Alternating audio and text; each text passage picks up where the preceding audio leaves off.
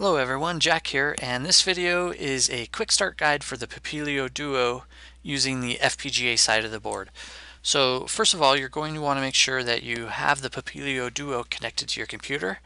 And actually, before you even do that, make sure that you have the power jumper connected to the FPGA side, so it should be the bottom position. And then take a micro USB cable and connect it to the FPGA slot or the FPGA port. You should see a power LED come on.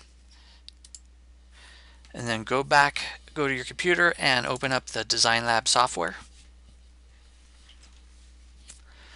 Okay, once it's up, you need to verify that you're seeing the Papilio Duo under Tools, Serial Port, and then the best way to tell whether you're connected or not is to simply disconnect your Duo and see which one of the serial ports goes away. So we're going to unconnect it, go back, look at our serial ports, and we see that COM4 is gone. So let's go ahead and connect it back up again and see if COM4 comes back. So COM4 does come back, so that's most likely the correct one. Now the better way to do this is to go to your device manager, which is if you hit the Windows key and X and then you go to device manager. This works under Windows 8, by the way. If you go to ports, you should see Papilio Duo FPGA serial port on COM4, and then you also see it under USB. So those are a couple ways to tell which port you're connected to. Okay, so now we know the correct port. We also want to select the correct board. So this demo is for the FPGA side of the Papilio Duo. So we're going to go to Boards, Papilio FPGA boards, and then choose the Duo. It should show up down here that we're using the Papilio Duo FPGA, and we're using ZPUino on COM4.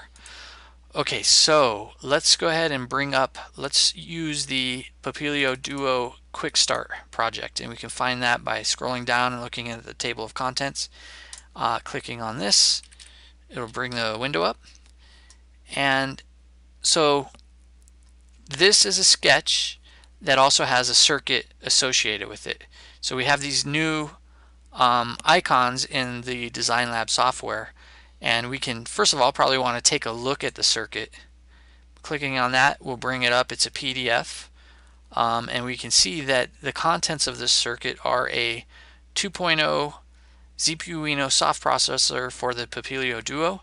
Doesn't have anything connected to the wishbone slots, so it's just a generic vanilla installation of the ZPUino soft processor.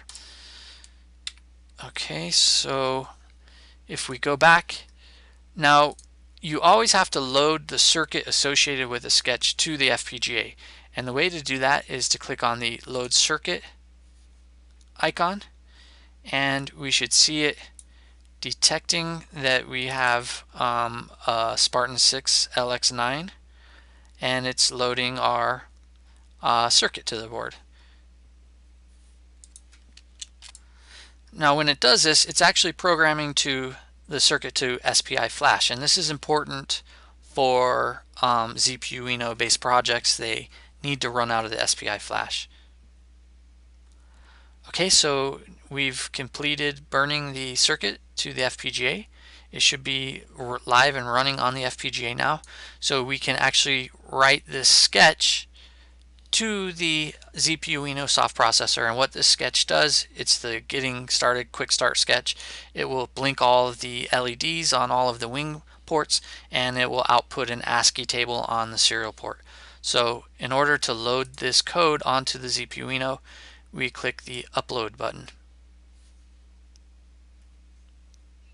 This will compile it, and then it very quickly uploads it, connects over the serial port or the USB serial port, and uploads it. So now if we take a look at our circuit board, so I've got a button and LED wing connected to one of the wing slots, and I can see that this QuickStart sketch is actually blinking the LEDs.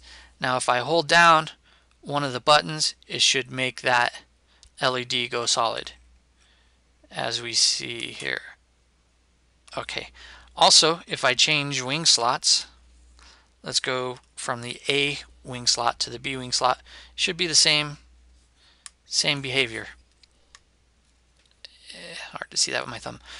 Okay, so now let's go back and let's connect to the serial port.